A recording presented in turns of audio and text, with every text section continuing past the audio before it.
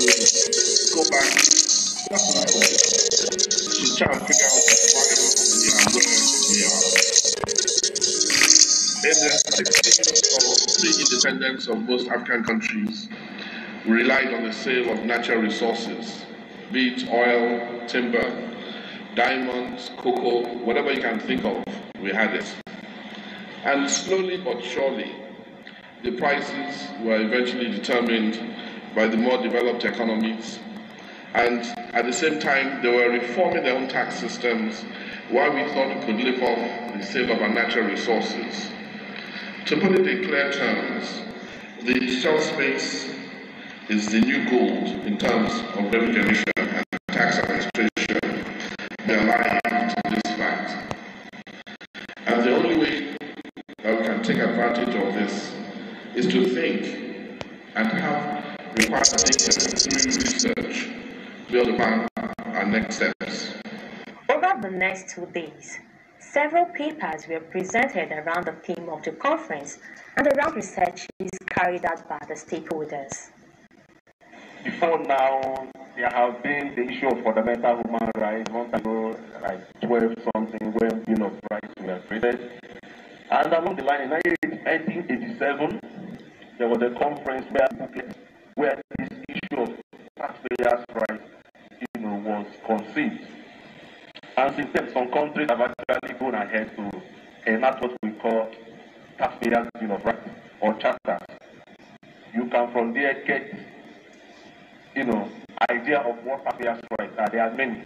There's right to privacy. There's right to own property. There's right to fair hearing. There's right to be certain about the tax liability. So many of them, and it's the players really in this particular information technology are taking advantage of this economy. It's actually the multinational enterprises that take advantage of the various tax regimes in various countries to their advantage. Sometimes, or most times, the disadvantage of the tax authorities and the government at large. And that's why we hear much about capital inflows into developing countries, and yet we have little or nothing to show, because these monies actually are also taken away. People support the government they benefit from, and they will pay tax to any government they benefit from. Of course, they use the political participation process of INEC, and from what we listen to, when people choose their own government, the possibility is that the tax morale increases. But that's not enough. It's even much more when there's reciprocity, because it's not enough that I've chosen you. I want to see, they call it the dividends of democracy. There was also a debate on the theme of the conference, organized by the Tax Club, University of Lagos, for students of tertiary institutions in Nigeria. And the regularization of the cryptocurrency. Now, Nigeria, USA, Japan, Germany have all implemented this. In Nigeria, it can be regulated to fall under Section 1B of the Capital Gains Tax, which provides that all properties and all assets can be subjected to tax, including currencies other than the Nigerian currency. And there are situations where cryptocurrency have been used as consideration for valuable goods.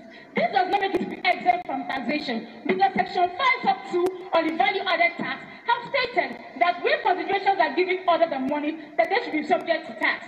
Now, $400 billion are left untapped and unchecked in Nigeria as a result of failure to regularize cryptocurrency. We also propose that tax identification number should operate like the social security number, such that your employer has your tax identification number and is able to remit tax before you even receive your salary. So without the tax identification number, it would be very difficult for you to even have a job in our modern day Nigeria.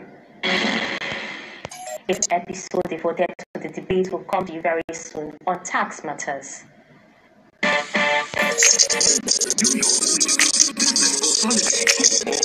can now carry out your tax transactions from anywhere. All your tax returns, stay online, get a receipt, and even process your tax clearance certificate.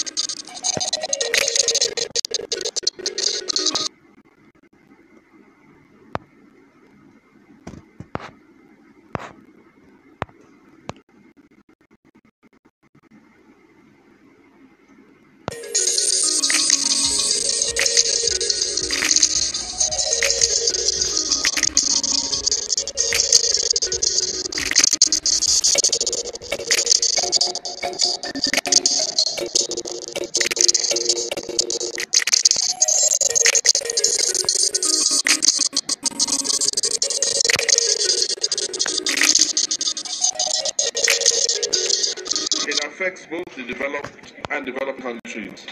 If we look at what is happening right now, the OECD states a minimum of $250 billion is lost. The Becky panel says Africa loses over $50 billion. Now, what that means is that there's some businesses that are not paying taxes anywhere. They're not paying it in the country where they operate. They're not paying it in the country where they keep these excess funds either. Speaking further on the leakages resulting from the non-taxation of e-commerce. Let me first of all talk about it in Nigeria. I'm not sure whether you've been a customer, whether you've ordered anything online. You'll notice that you don't pay any VAT. It's delivered to your home. It has two negative effects. Number one, the shop owner who pays rent, who has his setup, who has his staff, will be at a disadvantage. And if care is not taken, everybody will start to order online and will be delivered at your house without any tax payment. So that looks at it on a domestic level. On the international level, we have what we call significant presence. And basically what happens now with digital, I'll use an example of software. You get a software from any country outside Nigeria. And when it comes time to update or even to repair, it can be done remotely from the country of origin. And you make that payment without any taxes. And I'm sure some of you that have got smartphones, every now and then you update your smartphone without making any payments. And that update comes from borders outside Nigeria. And that is basically what the digital economy is all about. What's the idea behind this whole, the whole research network thing? Okay, I think the idea, first of all, is to recognize that research is extremely important in driving whatever you want to do, be it at the private sector or government level. Now, from a government perspective, taxation is critical to development. And so in driving tax research, you are putting in place the machinery and the tools that would bring foresight. You know, you're looking at data today and how it will influence revenue tomorrow. You're using it to guide state governors. You're using it to guide the regulators. You're using it to guide the Federal Revenue Service. You're using it to drive the Executive Council. You're using it to guide legislators, judiciary, telling them actions of giving feedback of policies that we put in place, providing ideas of policies that should be in place, providing ideas of how administration should be done, and providing ideas of evaluating what has been done and whether what has been done is working. So it's really a critical tool for government, and believe me, for basically any organization, that to look at the research that is being done, and we're really proud of all those researching. We inaugurated this, 2 years ago, and this is the first time we're bringing even other participants from outside the country to share experiences, share knowledge, and hopefully continue to drive change in Nigeria and the continent. Quick one, looking at the theme, which is revenue challenges online and offline, and that has to do with the digital economy. What you see is the challenge with this digital economy, and what are the experiences from neighboring countries we can bring in to see that the digital economy is effectively taxed? Well, first of all, digital economy is new. Okay, so whatever is new, a lot of people don't know what to do. They don't know how to go about it. They see that there's change, they see that revenue is growing, but they don't know how to tap that revenue. And in most cases for digital economy, you don't see it. You feel it. If you go on Instagram, you can't really tell this is a corporate organization. So the traditional way of taxing businesses, of taxing revenues, is changing with the digital economy. So what we're doing today is the first of several kinds to look at this area, to encourage more research in this area, to suggest ways in which we can look at this area going forward. And so for us, really, it's a start. It's not the end. It's a start of what we need to do. So what are your expectations? My expectations are added knowledge. I'm particularly going to sit in myself as much as I can to listen in. A lot of people have done research. So we're looking for groundbreaking research. We're looking for new ideas. We're looking for people to challenge what is being done, to tell us new areas of research that is required. But we're also looking at areas that we can easily execute. And you'll notice that from my introduction, it's not just about research, it's about bringing the research to use. And we hope that if we do find this groundbreaking research and where there's evidence and we're not doing it, we hope to engage also other members of government on these are areas to look at to drive your revenues even more. But again, it's not just revenue generation. I will keep on emphasizing that. It's how these revenues also translate to development. Because if it doesn't, and research will also show that, it ultimately affects your ability to generate revenue in the first instance. Taxation of the digital economy is a must-do for all tax jurisdictions across the globe. There is the challenge of taxing giant digital companies like Google, Amazon, and Facebook. At home in Nigeria, there is the additional challenge posed by local digital companies like Konga, not forgetting the hill ride transport companies like Uber, Opay, and the numerous others springing up across the land. Nigeria is already beginning to address this challenge by participating in the inclusive framework process led by the OECD.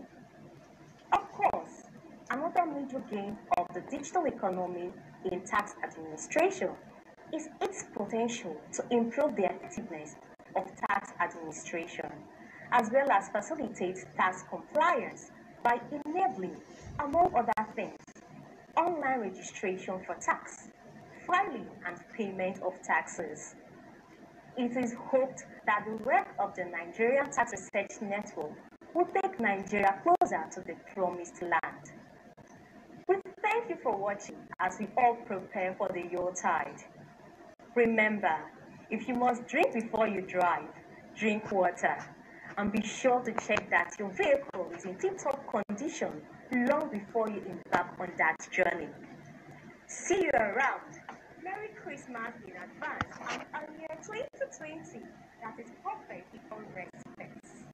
Have a beautiful week ahead.